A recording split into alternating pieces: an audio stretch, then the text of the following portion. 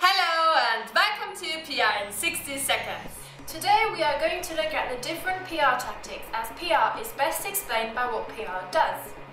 Most people think that PR is only about media relations, but PR is more than just having lunches with journalists and getting stories in the news. It's also about directly communicating with publics online through websites, newsletters, and social media channels like Facebook and Twitter. But also things like flyers, brochures, organizing events or PR stunts, sponsoring sports teams, or using celebrities for promotional purposes. That's still not all. PR also includes lobbying, charity or community programs, writing annual financial reports, or communicating during a crisis. Last but not least, PR practitioners are also responsible for internal communications within the organization staff. Some of these tactics might be confusing, but don't you worry, we will cover some of them in our next videos.